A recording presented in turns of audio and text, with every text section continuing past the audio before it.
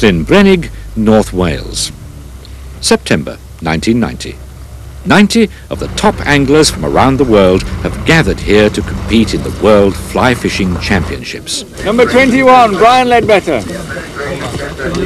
That's almost exactly the same number of pints that we had last night. Today, one angler is going to come out on top. What is it that makes him so much more consistent than the rest of us fly fishermen? Each angler has his own reasons for the tactics he uses, based on an appreciation of the fish, its habitat, and the way in which it feeds. Top-of-the-water techniques, or light line fishing, is a modern refinement of a very traditional approach, based on the imitation of food items and an understanding of the still water environment. But fishing is not a definitive art, where there's a single best way of doing things. And this, of course, is a large part of the inexhaustible and challenging joy to be gained from fly fishing.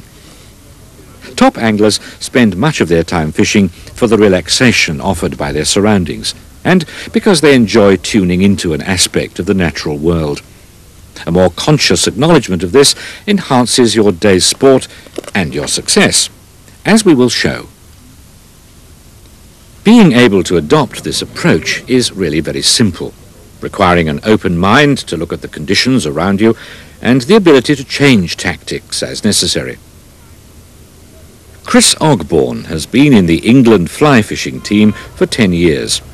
For him, representing his country in his favourite sport was the ultimate goal. It all began for Chris in the West Country, on the shores of Chew and Blagden lakes, one of the finest schooling grounds that any angler could wish for. Blagden Lake started as a trout fishery in 1904, in the days of greenheart rods, salmon flies and gut casts. The equipment has changed considerably since then, to the space-age technology of high modulus carbon fibre, fluorescent feathers and pre-stressed nylon. What hasn't changed is the fact that top anglers catch fish through their appreciation of the trout's behaviour and the environmental conditions which affect it. In short, the key to success lies in your approach rather than in any single fly or rod. Chris Ogborne is going to show us some of the techniques he uses to stay on the top. Well, this is Cheddar Water, probably one of my favourite spots on all of Blagden. Favourite for many reasons really, but not the least of which is that it's really got the view. It's got the whole panorama of Blagden, the whole lake opening out in front of us.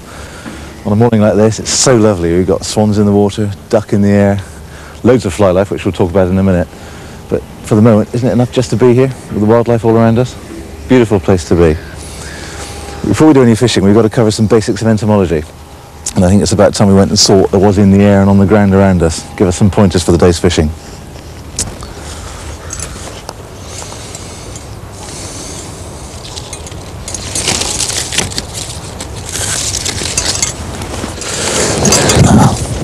The study of fly life isn't nearly as daunting as a lot of people would have you believe.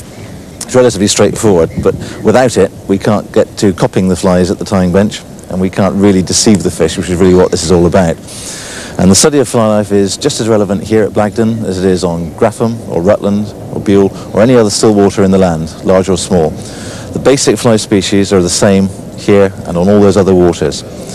And the one you've got to look at, more than anything else, is the one we've caught, which is a little midge.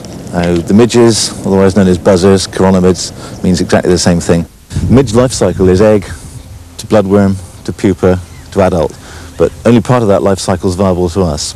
So really, apart from bloodworm, which are less important, pupa and adults are really what it's all about, and those are fairly clear and fairly easy to imitate. What we've also got in here and in every other lake is sedge, and all you've got to do is to turn over a stone anywhere you go, and on the bottom of that stone you're going to see caddis pupa. Again, it's important to realise what sort of environment they prefer. Midge like a nice soft silty bottom where they can burrow in. Caddis, sedge prefer a rocky bottom where they can make these little cases. As well as those, you've also got snail here, which is an important food item, although less easy to imitate at the tying bench. You've got Corixa, which prefers shallower water, and you've got that lovely little jerky ascent-descent motion that they do in about 3 or 4 feet of water. Daddy longlegs also, is around for about 3 months of the season, and obviously it's a very sizable food item. Our hopper is the copy, and although it might not look too much like it at the moment, the daddy, imagine it in the water, wet, the legs streaming back, a bit bedraggled. In actual fact, the hopper is a very close copy. It's worth spending a few minutes at the start of your day observing these key pointers to give you a basis for your initial fly selection. Remember, the fish will probably be feeding on the insects you can see. Well, that was outline entomology, the painful part for some people, but really it's just a logical process of trying to match the hatch, trying to match what you're tying on to what's happening on the water. And what we've got there today is a fairly breezy day, changeable, but lots of daddy longlegs being blown onto the water by the wind, so it's a fairly logical sequence. We're using the hopper, which is a dry, fairly close copy of the daddy longlegs. We're going to fish it on the top of the water, so we need the old gink to keep things floating, as they should be. And if you like, we're as far as we can matching the hatch today, so let's go and catch some fish. I see I'm roaring again, just for a change. Well, you know what they say, age before beauty. I know what you've always said. It's the only tangible benefit of a very expensive education.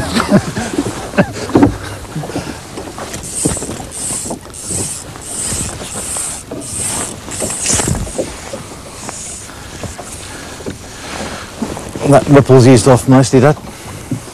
Just a touch. Bit easier than it was. Fish moved about 11:30, Yeah, clocked 15 it. yards in front of you. So I'm just on the edge of that wind lane. Right. Yeah. This is really perfect for Bristol-style dry fly, isn't it, today? We're using 2 hoppers, one size 10 on the point, which is a fairly close copy, and size 14 as the dropper, both hoppers.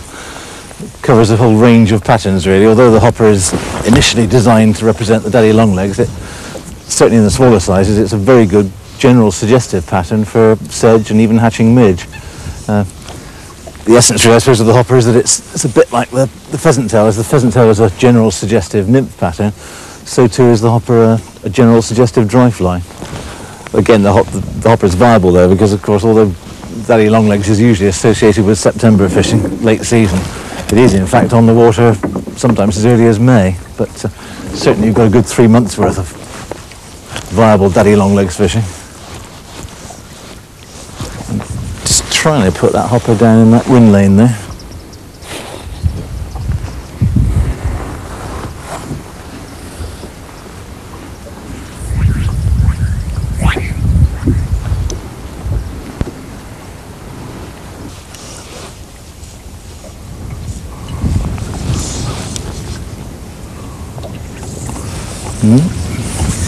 A few snappy casts just to dry off the hopper. No need to keep re-ginking, no need to keep retreating the flies. Just a couple of casts like that in the air to clear the water out of the flies. Should be enough to keep them on or in the surface. And presentation being the all-important thing, the trick is to stop the line just at the very end of the cast. So send a cast, it's shooting out, stop there, like that. The end of the cast, just before the very end of the cast, trap the line with your left hand, straightens everything out, and the flies land 1, 2, 3 in sequence. If you don't stop the line like that, what happens is that you tend to end up with the leader landing in a bit of a bunch, flies landing in any old sequence, sometimes on top of each other. Just there, that one point of stopping. There's a slight exaggeration, but that's how it's done. Just going to strip off and cover that fish that just rose there.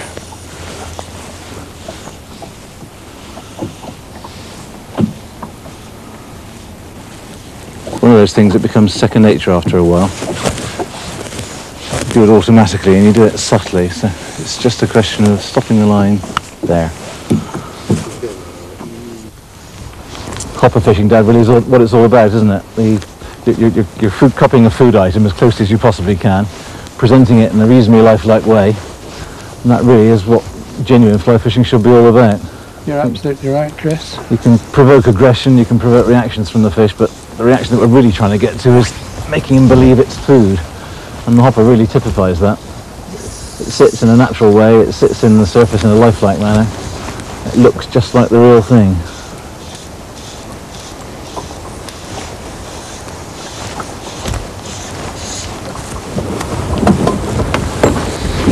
Oh, Chris, this is squally today. Nasty, isn't it?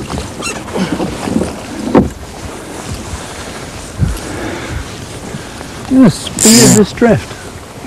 We are. It's almost too fast for good dry fly fishing, but look at that. He took that straight off the surface. First cast, absolutely first cast. I was just about to say, I thought we were going to be in a slight problem with fishing hoppers in this, but my goodness. I don't think you like that, though. Just literally as it landed on the water. Whew. That is pulling. Get some line back and have some degree of control and play him on the line. I was just about to say to you, I thought we were almost getting to the stage where there was too much wind for decent hopper fishing, dry fly fishing, but that's proved wrong straight away. That's interesting that he took the smaller hopper, took the 14, not the 12, which is actually not really that close to the sort of size of the adult daddies that are on the water. Come here. Oh, lovely fish. Lovely.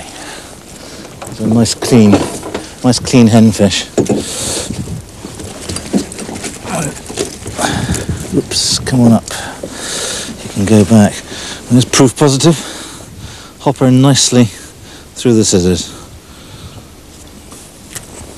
One hopper, one hen fish, going back to spawn. Yeah. That was interesting.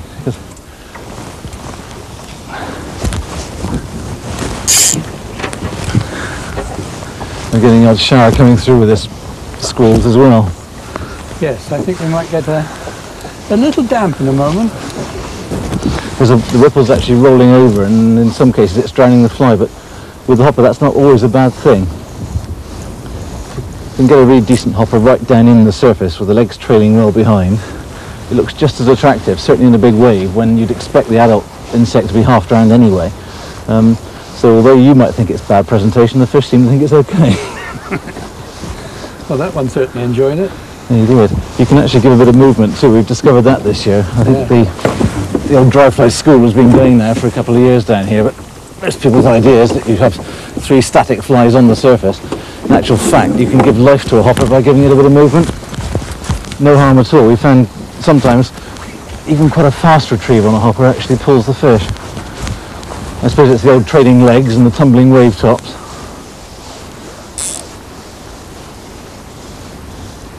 But that one took it absolutely almost the moment it hit the water. Beautiful. Try and follow these wind lanes too if we can, because no doubt wind lanes are always good for any sort of fishing, but particularly on dry fly, where you're presenting it to a very clear field of vision for the trout. Ruffled water means they can't see so well. The relatively calm water in the wind lane means they can clearly see your offering. Sitting up there, an absolute treat now. You can just see the head, but it means the back of the fly is trailing down, just as it should be. There you are, Dad. Look at that over there. It's buzzard. Isn't that beautiful?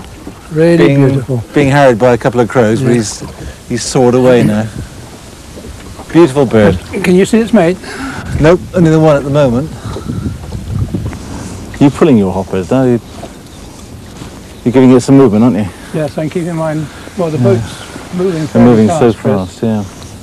So often in dry fly, it looks as though you're retrieving. In actual fact, you're not. You're just keeping up with the flies. As the boat drifts down, you've got to keep reasonable contact between you and the flies so that when you strike, you're in contact straight away.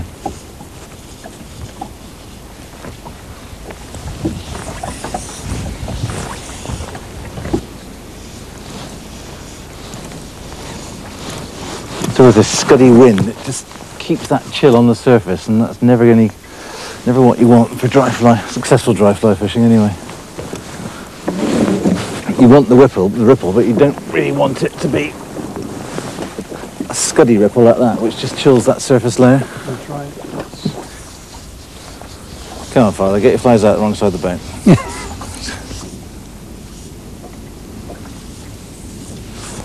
You really would think that you're bound to see a fish in that wind lane, wouldn't you?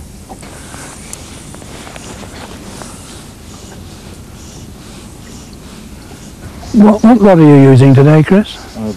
Oh, All right, don't answer now. I will answer, Dan, I promise you. Right off the top, it's lovely. Took the hopper as sweet as anything off of there.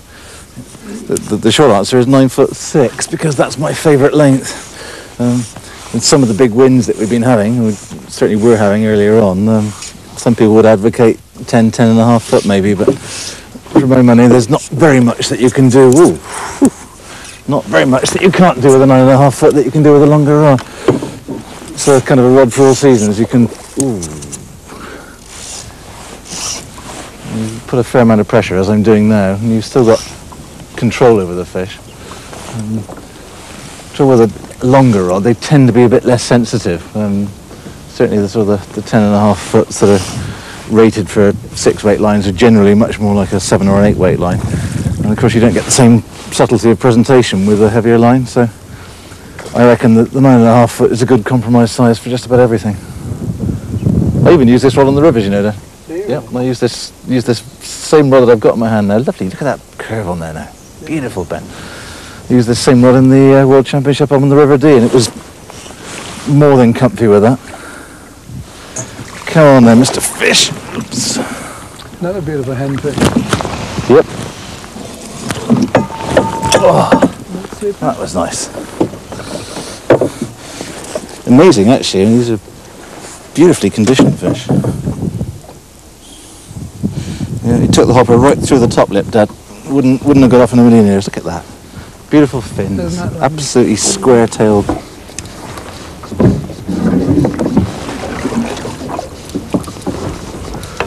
This is the success point, but where it really begins is at home at the fly tying bench, where that little hopper was born. We leave Chris thinking about the gentle art of catch and release and turn to the evolutionary process of fly tying. As new patterns are evolved, so too are new methods of fishing them. Because of this, fly tying is at the heart of the sport, a pleasurable and creative alternative to winter evenings in front of the television, except for watching fishing videos, of course. Chris has been a tyer almost longer than he's been a fisherman, and clearly remembers helping his father at the tying bench even before he ventured out on the water. He'd be the first to admit that he doesn't tie flies to win prizes. Rather, they are flies that catch fish, patterns that have evolved through his experience of rivers and lakes in many different corners of the world. Well, before we start fly tying proper, we've got to look at the most important single basic, which is the humble hook. And hook technology has come an awful long way in the last 5 years. There was a time when all hooks were handmade, and it was a fairly basic, barbaric process. Now we have a thing called chemical sharpening, which is really giving us much finer quality hooks. The process originated in Japan, but it's now being employed in England as well. Basically, you get very, very finely cut points with an acid etching process, and it also enables you to cut much cleaner, finer barbs for better penetration and better hook hold. Hooks, in fact, are probably the most single important factor in terms of actually catching a fish. If you've got a good quality hook, won't straighten out at the wrong moment and won't let you down, then obviously it's worth paying a little more for them. And I have to say that chemical sharpened hooks are expensive, but they are superb, and you should do that. It's not an expensive investment in your sport. Also important is the hook wire gauge. Again, there was a time not so many years ago when people would pick up the first hook they found in their fly tying kit, tie a fly on it, without any thought as to how heavy the hook was, whether it was suitable for a floating fly, sinking fly. So this hook is nice and fine wire for some of the dry fly patterns. This hook is a heavier gauge wire for some of the deeper nymphs.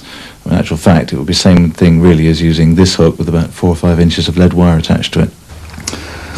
We'll kick off with, we're going to go straight into the hopper. The hopper is one of those general patterns that's supposed to officially represent the daddy longlegs, but in actual fact it represents a whole host of patterns, a whole different styles of insects, different stages in their life cycle. It's a fly that's open to an awful lot of variation, but the basic pattern that we're going to have a go at now is probably still my favourite. It's the simple amber hopper.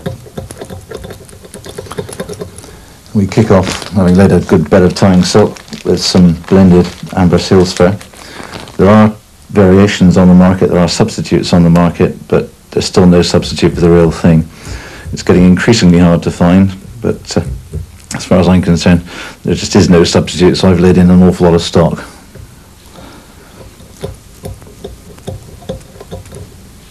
Relatively slim body, relatively sparse seal's fur application. A lot of people put too much seal's fur in their flies. You don't really need it, it just needs a nice even slim body all the way through. then come to the legs, which is the fun part of the process. These actually are made from knotted pheasant tail fibres. You can do it yourself, and the cheating way of doing it, which I must admit I do, is to get the kids to do them. And the going rate, if anybody's interested, is 10p a dozen. But you have to be very careful on quality control, because where you put the knots on these legs is important. It should be between 1/4 and 1/3 of an inch of the end. 3 legs on either side. A popular misconception is that they need to splay out at the sides. Not true. That makes the fly sit much too high on the surface. If you have the legs pointing down, then the actual fly sits well down in the surface film rather than on the surface film. And finally we finish off with a nice medium game hackle. Prepare the hackle by taking the flew off, tie in just behind the head.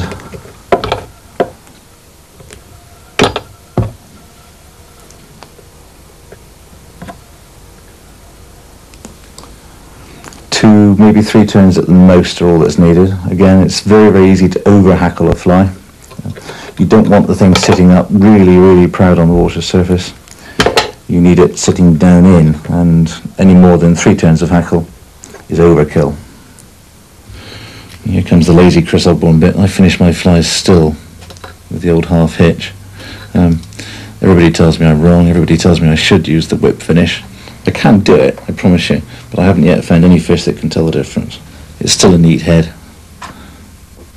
Touch of varnish completes the hopper.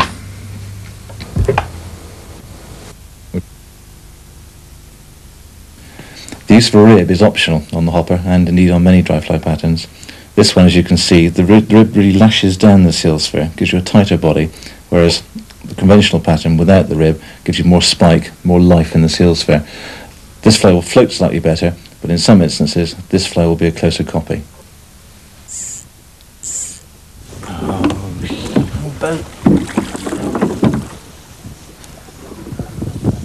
They are, aren't they? We've got a nice team of flies on, Dad, now. Dries. Still got the size 10 hopper on, that lovely amber hopper, but Yeah. we've got an emerger in the middle and very small shipman style buzzer on the top, so 3 nice dries landing in sequence.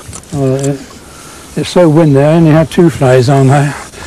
A pheasant tail nymph and a little emerger, but frankly it's doing me no good at all.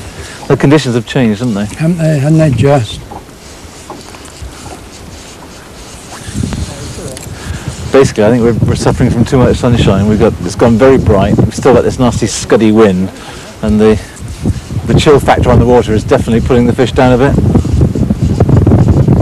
I've got an idea we might be better off, moving to the bank, trying some slow buzzer tactics from the bank. I think you're absolutely right, Chris. Change the depth a bit. What do you think? I wouldn't mind stretching my legs anyway, and have a walk along that attractive bank. Yeah. Yeah. Come on, let's make a move. Fine.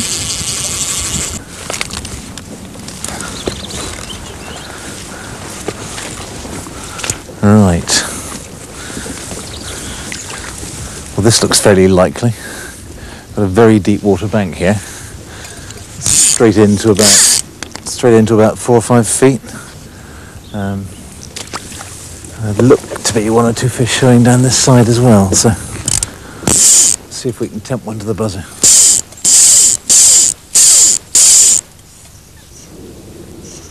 One of the worries that a lot of people have on buzzer fishing is that they're moving their fly too fast, particularly late in the evening when the pupa are just simply coming up to the surface to hatch. But really, as long as the movement's reasonably lifelike, all you're doing is exaggerating it. It's the same principle as exaggerating a feature in a fly on an imitative pattern or a representative pattern. The pheasant tail actually doesn't look like anything, but it suggests a lot of things. Well, what we're doing is moving a fly in a way that suggests it's a buzzer pupa, even if it isn't exactly copying the movement of the actual pupa itself.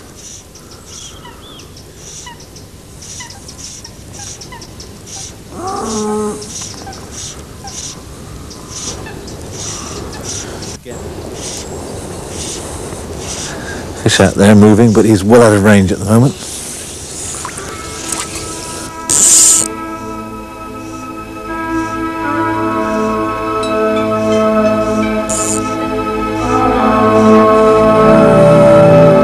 As the day wears on, the fish become more and more dour, showing no signs of feeding, and it looks as though the evening rise is going to let us down.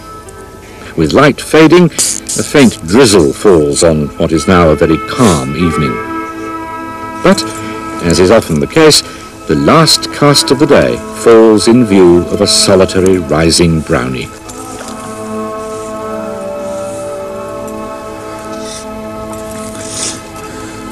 I think that was the fish we saw rise. Oh, lovely little brownie too. Super little brownie. Exhausted himself with 4 mad leaps. Come on, little chap.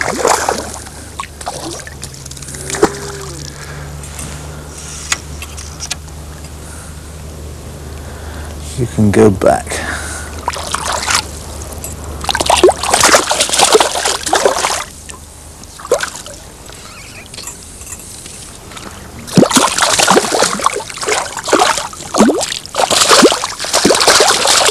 Come on.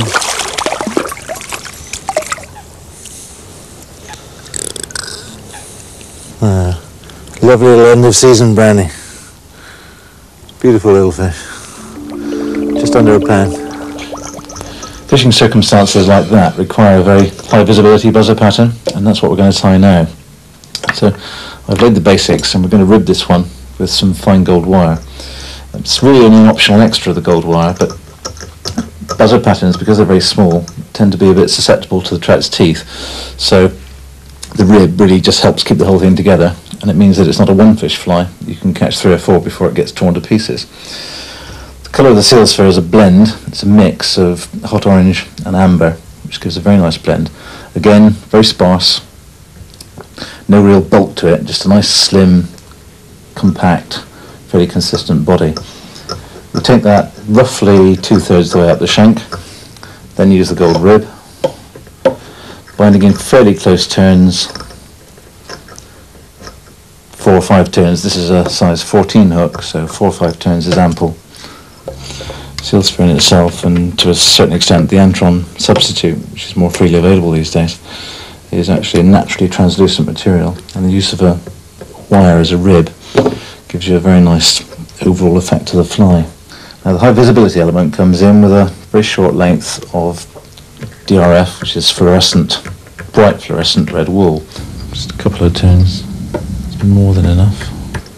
Take that around and tie it off. That forms in effect a little collar just behind the head. Very, very bright, intense ball of colour, and that acts, certainly in some water conditions, particularly murky water conditions, as a sighter for the fish. And the final completion for this buzzer, which is a relatively simple pattern, is 1 single strand of peacock herl, which forms the head. 5, 6, maybe 7 turns. Peacock herl can vary in its quality and density. Tie that one off. Take the silk through the peacock herl just 2 or 3 times, again for security and for long life of the fly. A couple of turns, either whip finish or half hitch. And that's the high visibility buzzer pattern.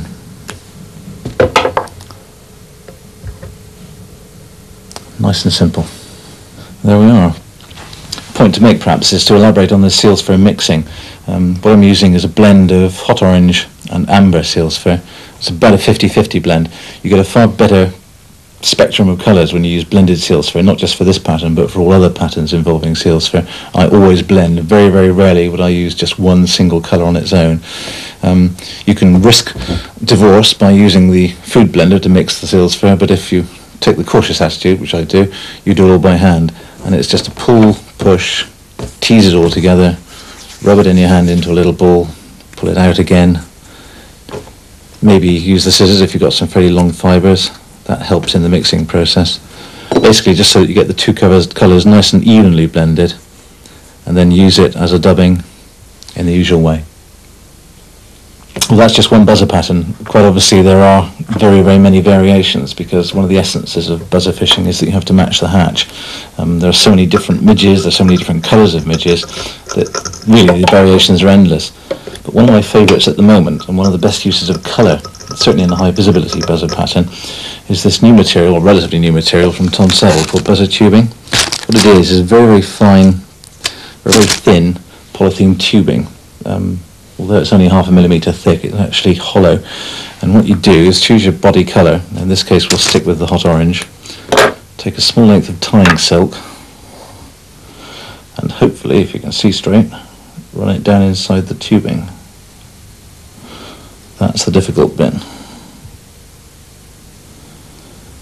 There we go.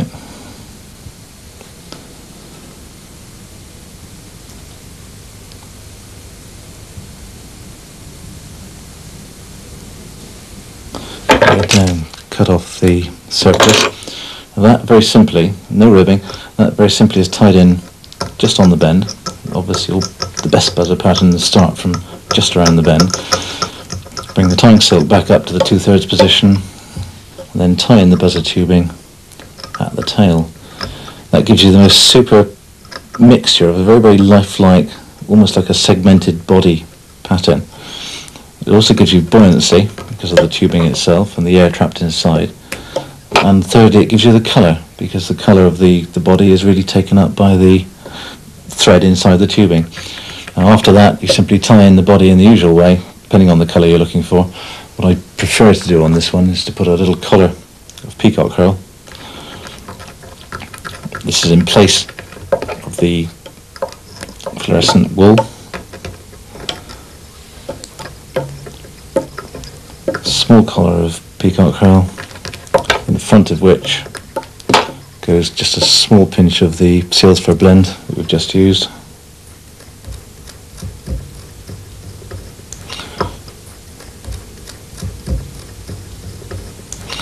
Three, maybe 4 tones, depending on the density of the colour.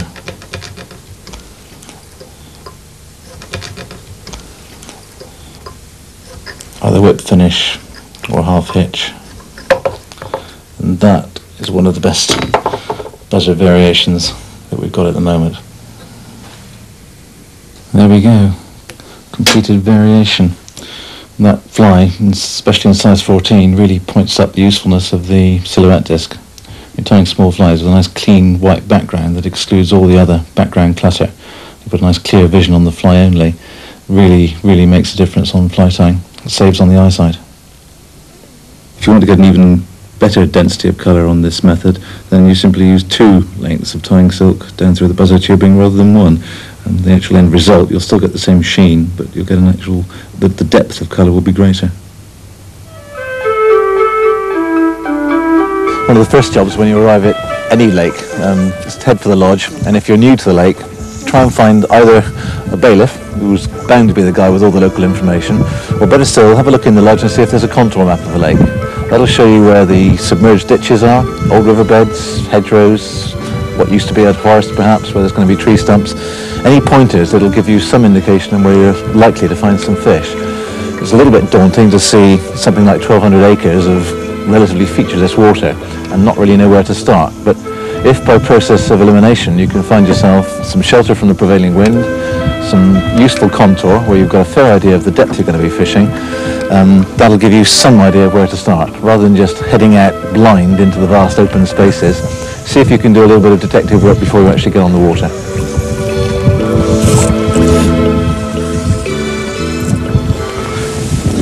So this is Chew Valley Lake, late in the season. We're taking a very shallow water drift down off of Morton Bank, right the way through, almost over as far as Wick Green. It's very shallow water drift, probably no more than 6-7 feet at the very most. This time of the year, most of the brown trout are finding their way up into shallower water. The feeder stream, or in fact the header stream comes in just over there to our right. We've got nice big features. You've got a submerged row of old tree stumps. One of them you can see sticking out of the water over there on the right. Basically a nice shallow water drift, pulling flies, a good team of flies for this time of year. Pheasant tail with a silver thorax, a straightforward Viva style mini attractor, and a soldier palmer just when we're dribbling up through the surface. So shallow water fishing, nice open drift, classic Chew Valley loch style, we hope. It's worth remembering when fishing from the bank that areas of easy access are likely to get heavily fished. Places where casting is difficult or access is tricky are likely to hold more fish that will be less easily spooked. got a bit of a change day today. Overnight we've had a complete change round of the wind, which is never the greatest of conditions. It's exactly the same, funnily enough, that we had at Llynbrennig in the World Championship, where there was a complete 180-degree reversal of wind overnight. The day before we'd seen lots of fish on the surface, and we thought that dry fly was going to be the order of the day. In fact, the complete changing conditions had put the fish down 2 or 3 feet, and intermediate was the line that won the day. So the weather, as ever, is making a very, very big effect on our fishing.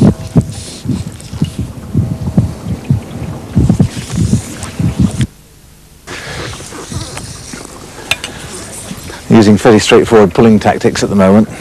Pulling, as its name implies, is just a very simple cast and retrieve, covering all the angles on the water. Fits in very nicely with our light line philosophy. We're using a standard through leader of 4-pound double strength. Light line fishing is, in many people's ideas, just about the leader itself, but it's not. Light line really is a philosophy which affects the whole of your tackle. You have a light rod, 9'6", rated for a 5/6 weight line. In fact, this is a 5-weight line.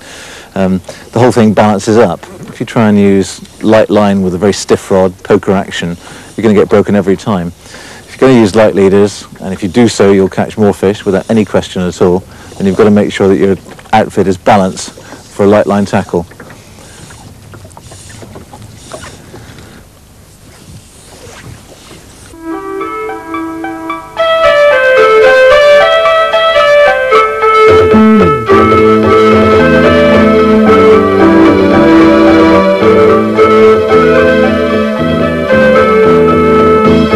Like a sack of potatoes. Have you said something else?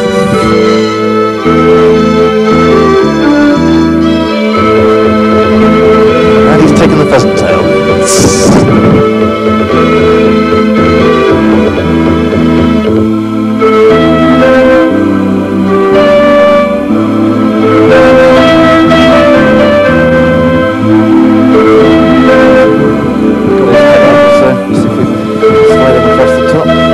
Pheasant tail right in the corner as well.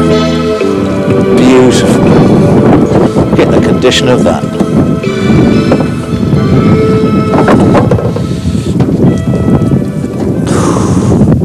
There we go. Pheasant tail right through the lip. He wouldn't have moved on that. What a superb fish. Perfect tail, fin perfect, hen rainbow, back end of chew. One of the most important items of equipment is the old Marascoop Priest. It does lots of things for you. Which is going to do some very nice things for us here. It reveals what the fish has been taking. It either tells you what a clever chap you've been in copying what he's taken, or tells you how lucky you've been in catching something anyway when he was feeding on something totally different. But this is proof positive. Got a beautiful midge pupa there. In fact, it's still wriggling. You can see it's still moving. You can also see the size of it, and we've got a good ½ inch long there. Now the pheasant tail nymph we're using is a general suggestive pattern. In other words, we've designed it to look like various midge pupa, although it doesn't actually directly copy it. The size also is about right, ½ inch long, the fly is ½ inch long. So by presenting the trout with a general suggestive pattern, he's been feeding on these midge pupa as they come up from the bottom of the lake. They're being bowled along by the big wave that we've got today. And the movement that we're giving the pheasant tail means that we're giving a fairly reasonable suggestion, if not representation, of the food item.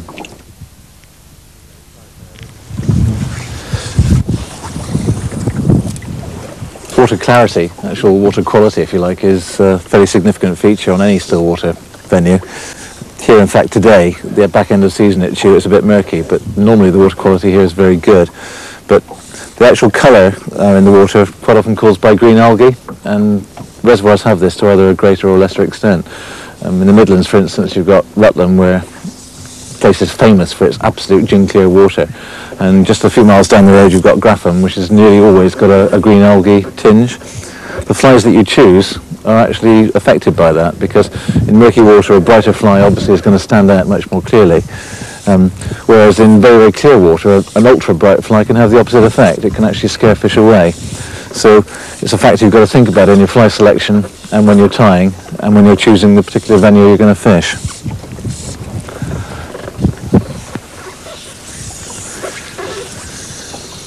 The old adage about bright day, bright fly, dark day, dark fly, it's got some merit to it.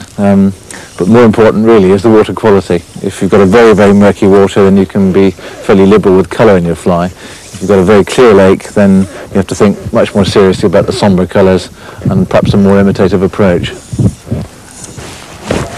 Chris, this dry fly method of fishing, particularly on a large lake and particularly on a windy day such as today, intrigues me. I've got to confess that I'm quite happy sometimes to come out in the boat, watch her, learn, and then come out in the boat another day without you and try and put it into practice. But I suppose it's age. Can't quite catch up with you all the time. Well, but you're enjoying the dry fly, aren't you? Oh, I'm enjoying my dry fly thoroughly. Yeah, you only tried it the last couple of years, but it's such a I don't relaxing. suppose I'm too old to master it either, and believe me, I'm going to try. It's certainly, in my view, a superb way of lake fishing. It's probably the loveliest thing about Stillwater Dry is it's relatively easy to get the basics under your hat. Are you making the suggestion that I need to conserve my energy at long last? With your advancing years, Dad, you've got to lose all the angles, haven't you? I see. It's going to be one of those days.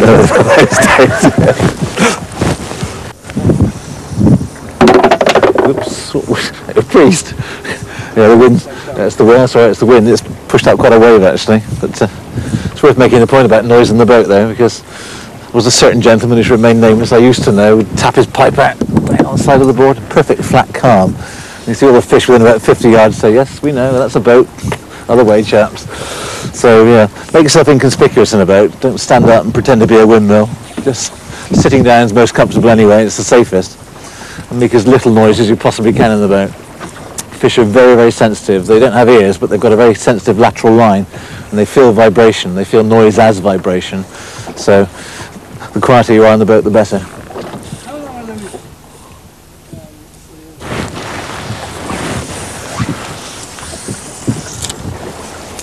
Let's have a look and see what water depth we got. Yeah, it's around about 4 foot, which is what we expected. It's a somewhat brutal method of doing the depth sounding, but it's at least it's fairly quick and fairly easy to do. You might, of course, feel that your 250-pound rod is not suitable for the purpose, in which case use the landing net.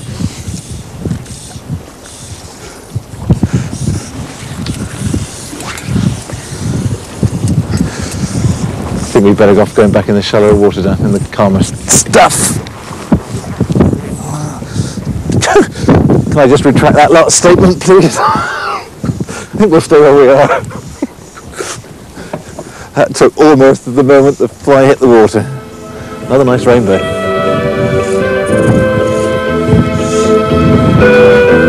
He's taking the pulling fly down, taking the Viva.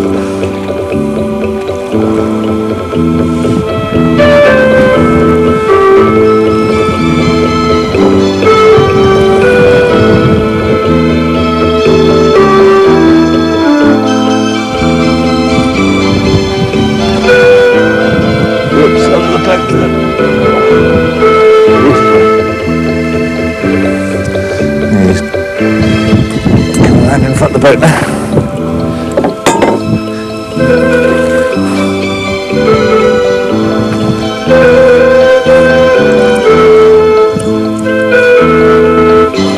Get him going again. He's behaving himself quite nice. Keep your mouth shut, Ogborne. No, don't worry. Never mind. You've got the take of that.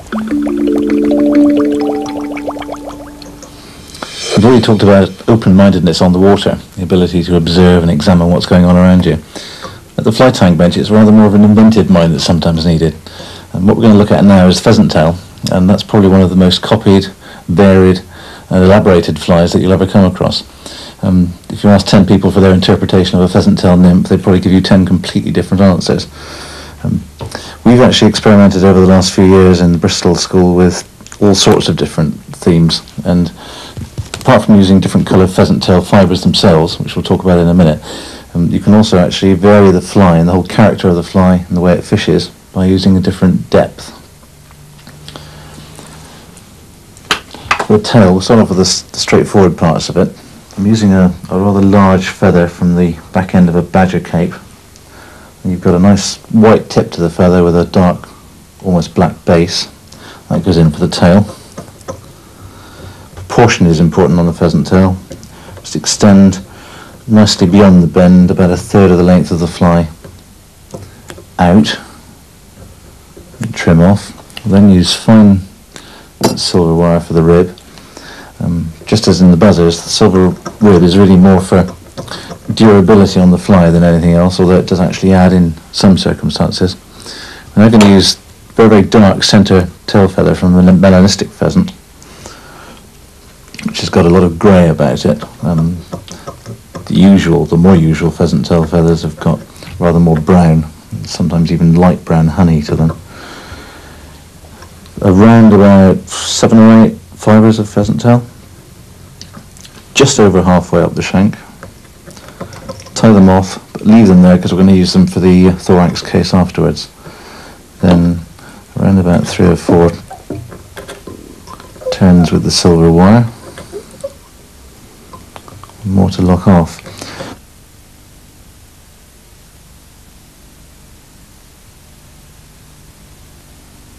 That's effectively the basic fly.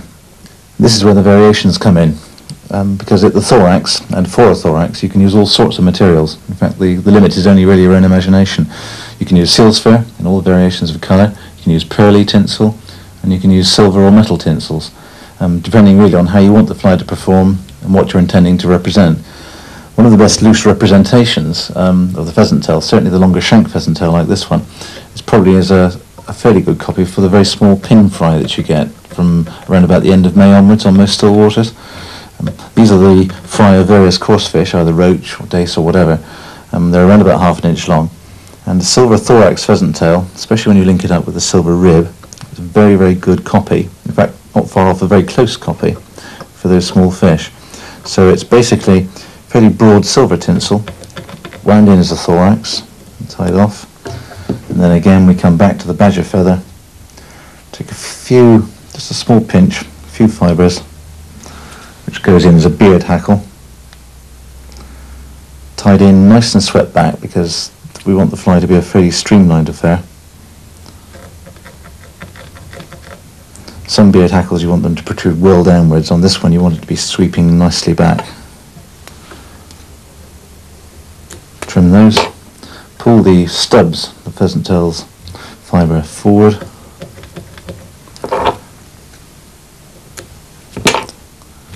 finish off with a nice neat head.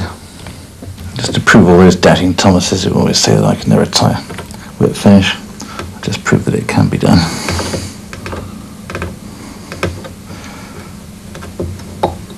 And you have one of my favourite pheasant tail patterns for 1990.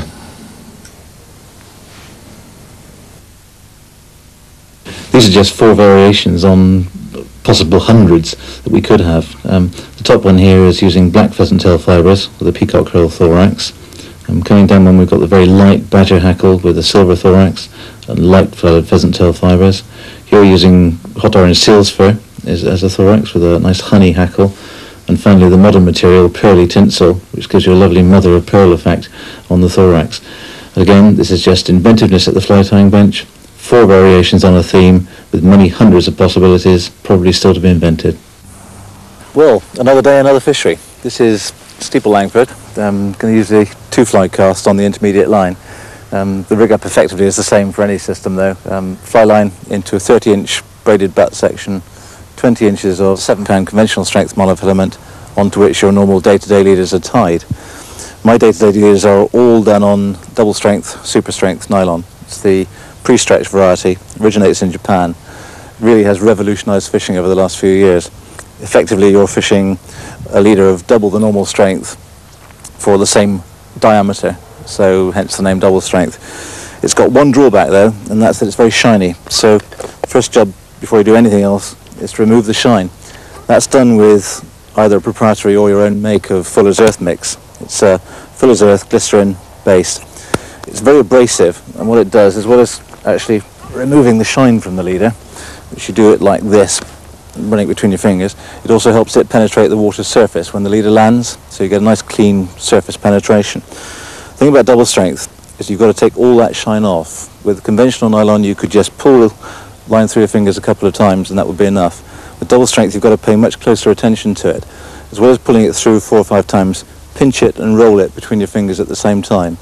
Removes all the shine, gives you a nice leader. The other most important aspect of double strength nylon is the knots that you use. People are under the mistaken belief that you can just simply treat it in the same way as you do conventional nylon.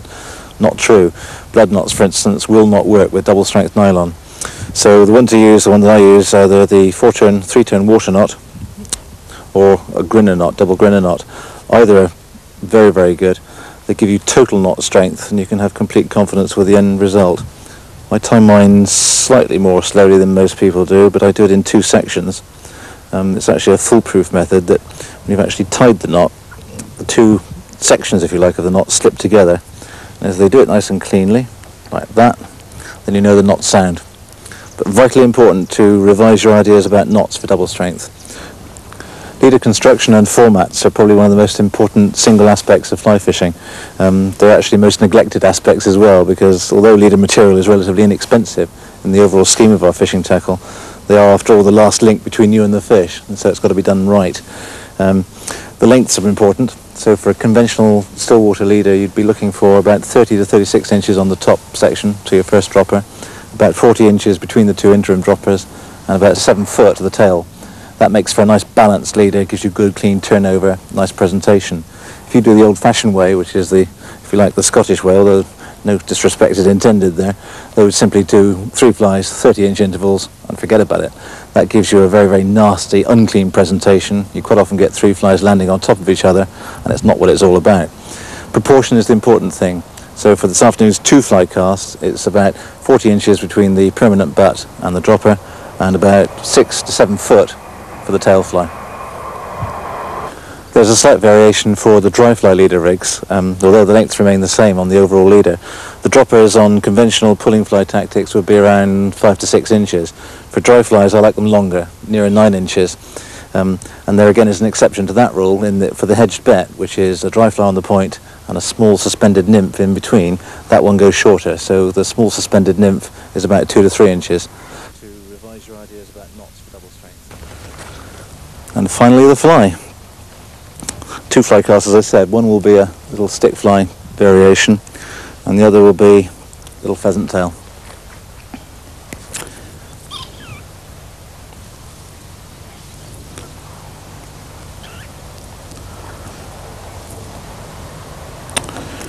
There we go.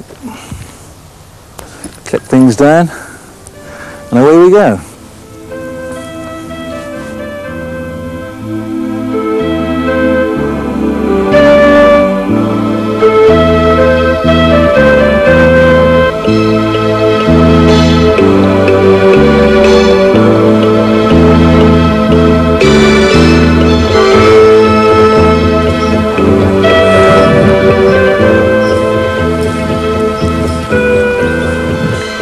Quite a lot of our development of fly patterns was done down here at Steeple Langford for a whole variety of reasons, not the least of which is the water quality. The lake is spring fed, so you've always got this near gin clarity. It's very, very nice clean water, but it also means that the fish can see very clearly, and if you can con them in this sort of conditions then you can fool them anywhere. But the lake itself is absolutely glorious. It's in the Wiley Valley in the Wiltshire, middle of the Wiltshire chalk area. It's got a nature reserve at one end, so there's loads of wildlife around. Lovely clean water, very nice quality fish, and all in all a perfect place to come and do our experimentation.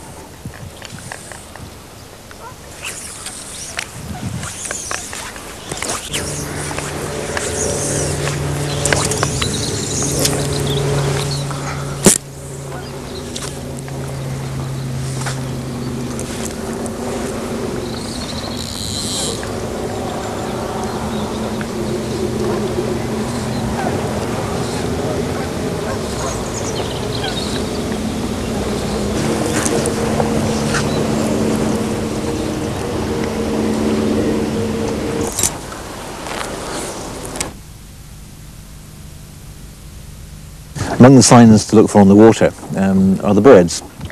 A lot of grebes showing over here, and in late summer the grebes tend to shoal up and chase the fish fry. And just as you'd look on the seaside, you'd look for the mackerel shoals by locating the gulls, so too out here can you find the fish by locating the grebes. The grebes round the fry up, and where the birds are fishing, so too will be the trout.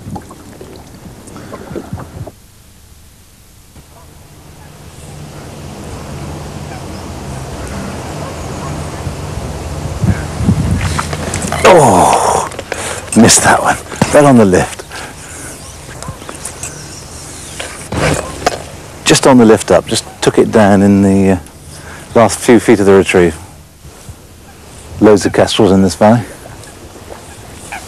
Yes, and we're in. Usual thing with me, just as I turn away to look at a bird or something going over.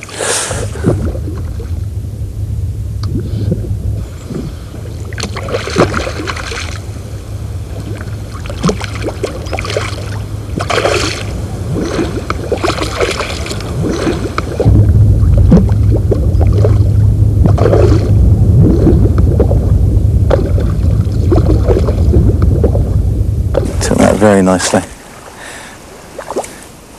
Really came and snatched at it. He's not, unfortunately, not fighting very well at all. Back for the net.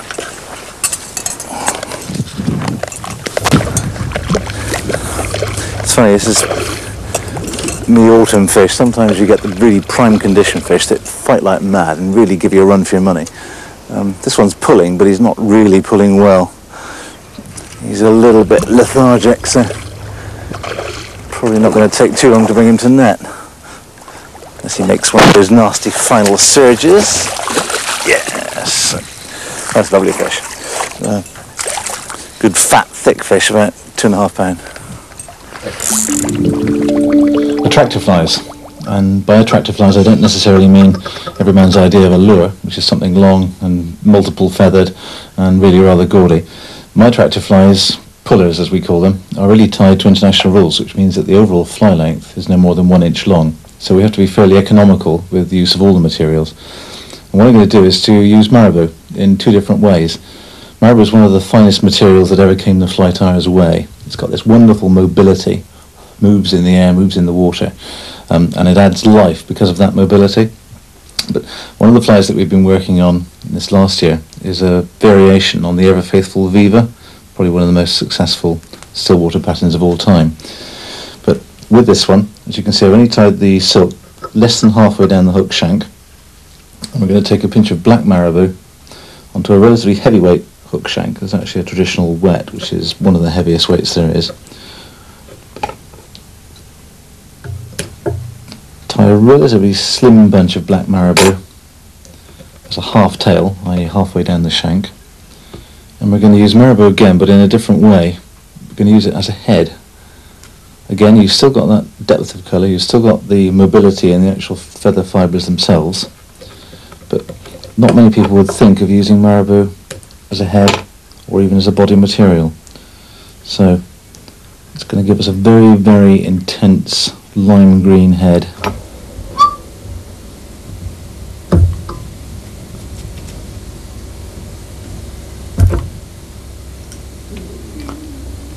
Three turns with about half a dozen strands of the green marabou, cut off,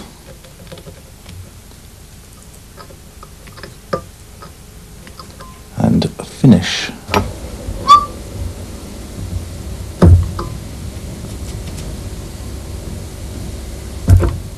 The job actually is not quite done because, as you can see, these strands are way too long.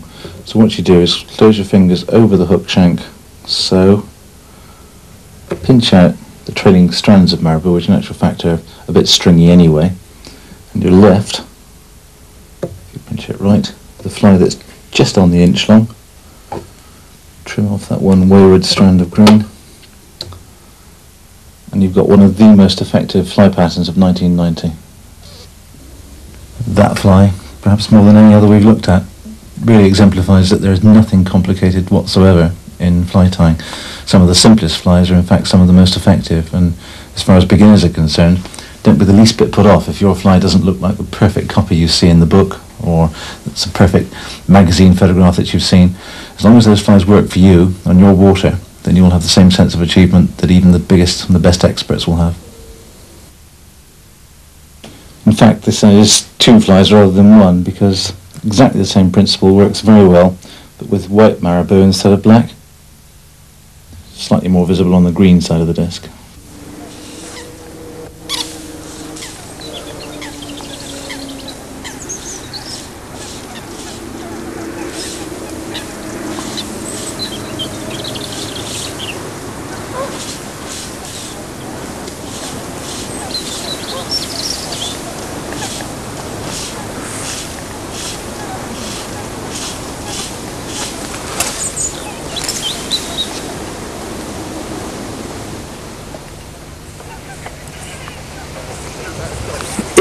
Here we go.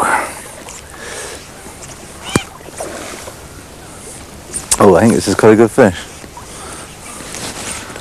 Certainly took much faster and much harder than the last ones. Oh, he's really going well. That's better, it's more like it. Really going well, my goodness. Whew.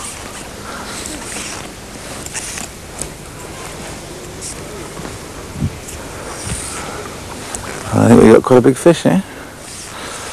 Certainly looks that way.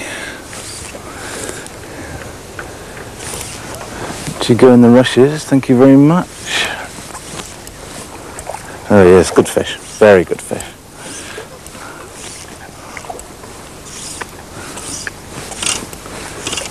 My, we got one of the big resident browns here. That is unusual. Very big brown trout this is. This is a big old brownie with a paddle for a tail.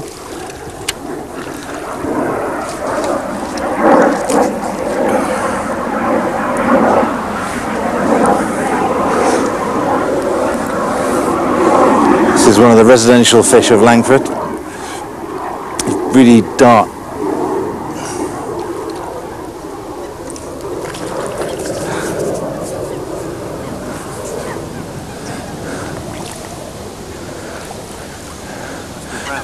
This is one of Langford's residential brown trout.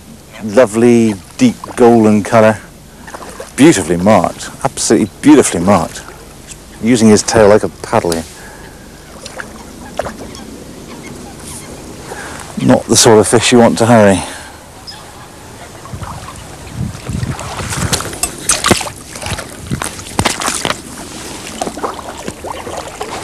Doesn't like the look of the net either. Cockfish, you can see the kype at the end of it. Marvellous condition. That really is a picture.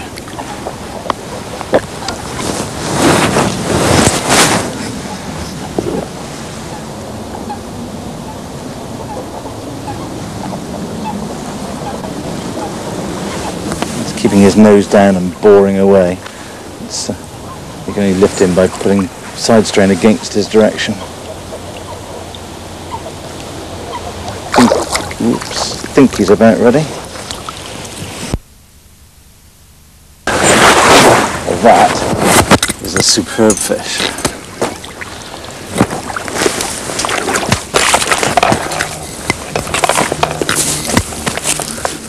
That really is a marvellous fish. A little Eva variation.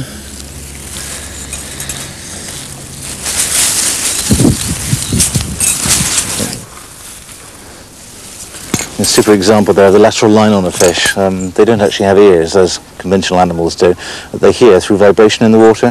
And this lateral line here, running right down the flank of the fish, head to tail, is actually their main sensory organ. They feel vibration in the water, they feel sound through their lateral line.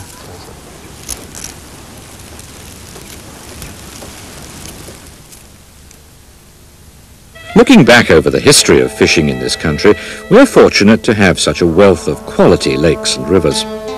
When we look to the future, the prospects are not so good. There are increasing instances of pollution in our lakes and rivers.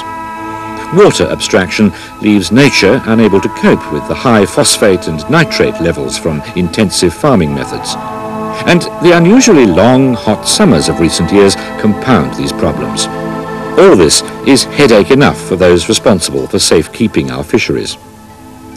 In addition to this, fishery managers are pressured by anglers who feel that they must catch their full limit bag to get value for money. There are complaints from the general public about litter and discarded nylon. The incentive to carry on as a fishery demands dedication. There are many more profitable uses for lakes and rivers. It's a depressing thought that fisheries, large and small, may be going out of business, due in part at least to the indifferent attitudes of anglers themselves. Some of these problems can be addressed. The National Rivers Authority appears at least to be supportive of the fishermen's needs. Bodies like the Anglers Cooperative Association protect our waterways by taking legal action against polluters and deserve as much support as we can give them. Anglers are major users of waterways, and there's much we can do on an individual level. Going green is a phrase much bandied about by media and manufacturers alike, but it is worth remembering that some pollution comes directly from the detergents, bleaches and other household products that are used every day in every home. There are products available which limit the damage, and anglers should be the first to use them.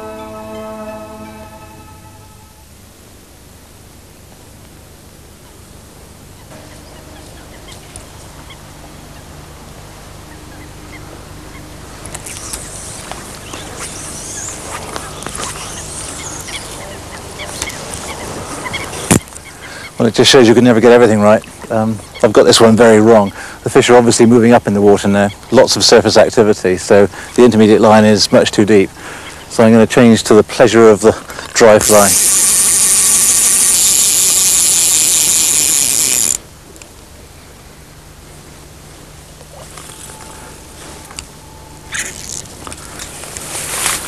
Right, spare rod always to hand. My friend Martin Cancross, who fishes here far more than I do, always tells me I read Steeple Langford wrong anyway, so I'll do the right thing now.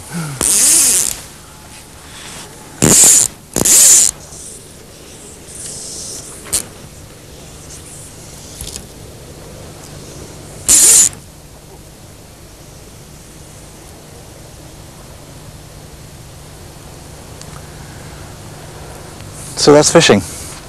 I hope you've enjoyed the video. I hope you've learned something from it. I certainly feel I'm learning all the time. That sounds a bit pious, very easy to say, but you learn every day by the water. You find some little secret of fly life or some new aspect of presentation, some aspect of fly selection, maybe just a little bit of gut feeling that changes with the conditions. But that really is what fishing is all about. A light approach, a thinking approach.